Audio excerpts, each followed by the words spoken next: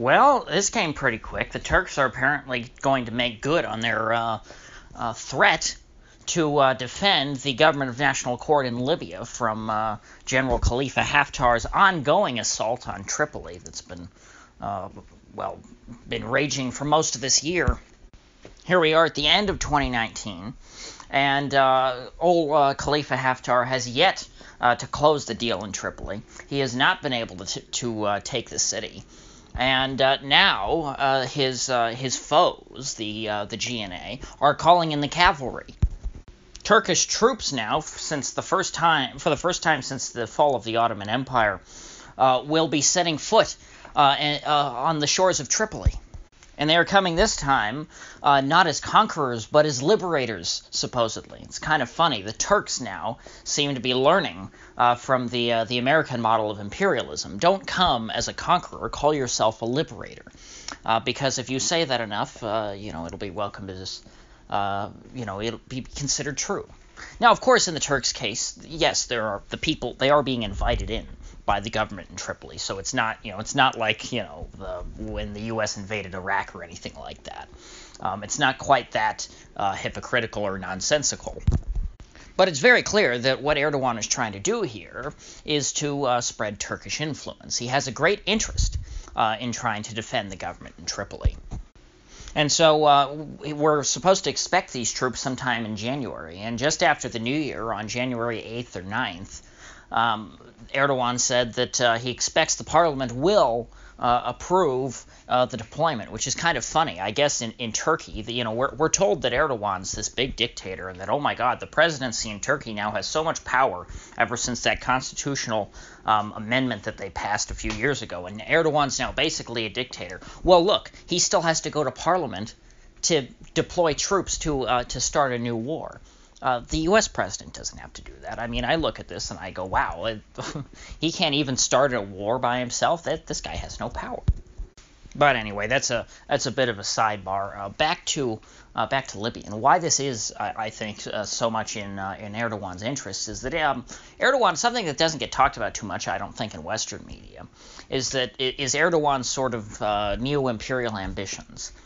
He very much, kind of like Putin, wants to restore the former glory of his country, and to have it be once again recognized as an independent power. They like this idea of what was the multipolarity? That's the term, to where you have multiple powerful countries that dominate over other countries, and not just say one global superpower like the United States.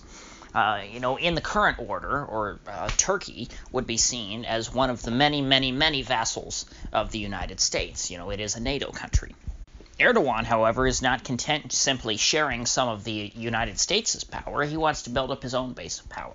And so the way he's been trying to do that in the past few years is that, in the years of the Arab Spring, supporting politicians who were going to come up, through the Arab Spring and in opposition to the Arab dictators who aligned with Erdogan's ideology and were members generally of some Muslim Brotherhood-affiliated party.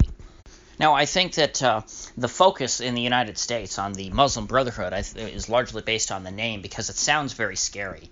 And they go like, oh my gosh, these are these bad radical Muslims or whatever. And they are, they are conservative, certainly. But I mean, they're suit and tie wearing guys have gone over this in the past. But the thing that's notable about them is not so much their religious beliefs, but that really all of them kind of are more or less tied to Turkey. So you need to look at a Muslim Brotherhood government, the prospect of a Muslim Brotherhood government in any country, not so much as the rise of political conservatism, or of religious conservatism, but as the rise of Turkish influence.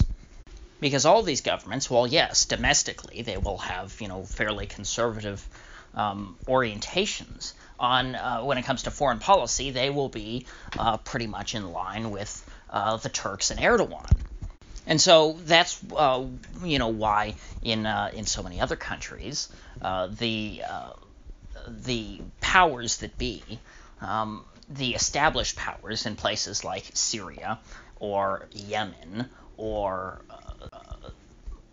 Egypt, forgive me, I'm hesitating a lot this morning, they worked very hard to overthrow the Muslim Brotherhood, not because they were afraid of these radical, Sunni jihadists or something, because the Brotherhood are very different from those guys. These are not, bin Laden, Al-Qaeda types. They were afraid of Turkish influence in their country. At least that's the way I viewed it. That is why you see people like Assad and the Saudi royal family, people who, generally don't get along very well, both opposing the Muslim Brotherhood. I think to them the Brotherhood more represents Turkish influence over Arab peoples.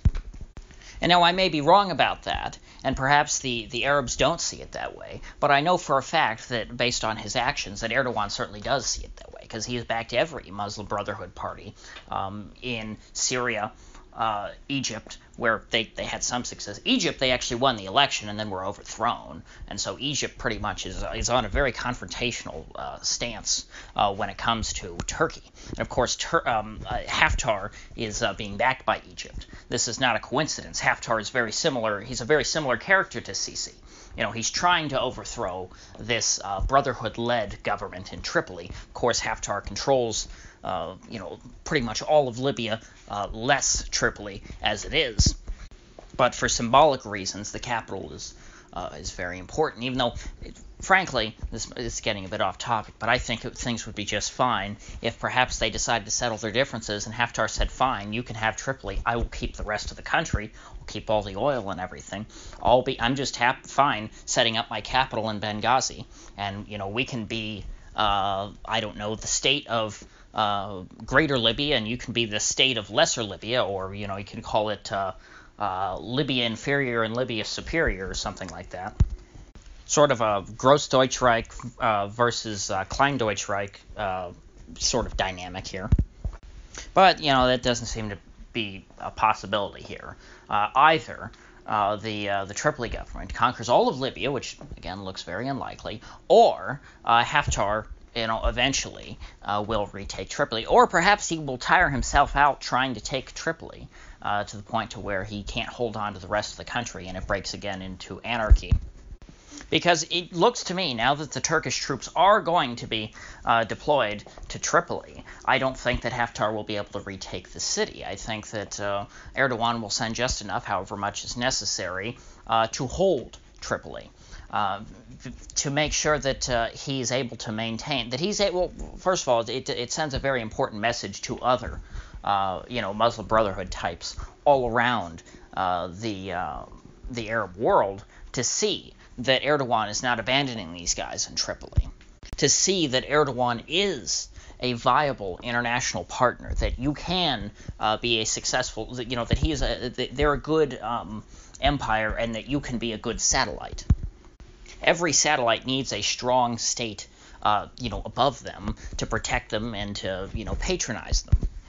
And so even if it's all in vain, I think Erdogan here is doing a good job trying to demonstrate the goodwill of Turkey in that sense. So back to the battle itself. In Tripoli, Haftar, once this deal with Turkey was signed, tried very quickly to make a new push to try and retake the city once and for all, and hopefully depose them before the Turks ever got there. However, things don't seem to have progressed too much since they started that new offensive at the beginning of the month.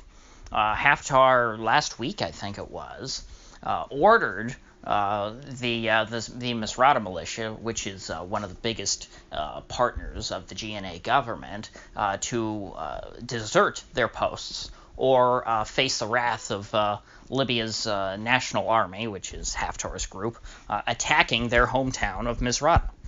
And I at the time said, well, if I were one of them, I'd be pretty worried about that, because, if here I am defending Tripoli, I don't really live in Tripoli. I don't care about them. I care much more about my own town. And if Haftar says, okay, we're either going to destroy your hometown or we're going to retake Tripoli, I'd say screw Tripoli. Because these guys, they're just a militia. They're not they're an independent militia that happens to be affiliated now with the GNA. They are not folks who are super loyal ideologically, I don't think, to the GNA. And so if this was a credible threat, I thought it might be a pretty effective way of getting these guys out, and to, once they were aside, it would have been much easier for Haftar to march through Tripoli and kick the GNA out of whatever it is, the building that they're meeting in. But as it turns out, the Misrata militia did not heed the warnings of Haftar. They have not deserted their posts. They are still defending Tripoli, and from all accounts that I've seen, and it's kind of tough to get news in and out of Libya, but I haven't heard of any wrath being unleashed on Misrata. I haven't heard of the LNA sending planes to go bomb the city. So it seems as though Haftar's tough talk was just that, an empty threat. And so if this one last push is not even enough for them to retake the city without the Turks there, once the Turks arrive, I think it'll be pretty certain that Tripoli will not fall anytime soon. And so then the question will become, well, how far does Erdogan want to take this? Is he going to be satisfied just defending Tripoli and keeping the last vestige of the Muslim Brotherhood on earth, their last sort of bit of soil that they control from falling? Or is he going to try and push for a full-scale war to retake all of Libya from Haftar? Because keep in mind, while Libya is very, very big, the country's pretty sparsely populated because it's there's so much desert. So if you attack the densely populated areas, well then it shouldn't take too much effort for an advanced NATO army like Turkey's to actually conquer Libya. Of course, if that were to happen, you would see for the first time in quite a while something we don't get too much of, and that is a conventional war between two armies. These would not be professional soldiers versus armed jihadis with AKs waving them over their head. These would be professional soldiers on both sides, which would make for quite the interesting show. So it would be interesting at that point whether Haftar's allies, Russia, Egypt, Saudi Arabia, all those countries, the countries that don't like the Brotherhood. Well, I don't know about Russia. I'm not exactly sure what their deal with Haftar is. Maybe something oil related. But it'll be interesting if those countries just let the Turks try and take on Haftar all by themselves, or if perhaps you would see Egypt, maybe their next door neighbor, jump in and join the fight to try and help Haftar's army. Then you would have a very interesting predicament to where you would have a NATO ally engaged in war with a non-NATO U.S. ally, being Egypt. And I think it's pretty clear right now that the United States considers Egypt, even though they're not in NATO, to be a much closer ally than Turkey. But any of that, that's a long way away for now. I'm still not sure that Erdogan would try and retake all of Libya, but I think it would be quite tempting for him once he has a foothold, because right now what they're going to do is establish a base in Tripoli. He will have Turkish troops in Tripoli, and so the city will not fall. And so once that situation stabilizes a bit, perhaps once if maybe Haftar gives up there, if he starts to show a bit of weakness, or if he relents, well then that would be when I would expect to see Erdogan to make his next move.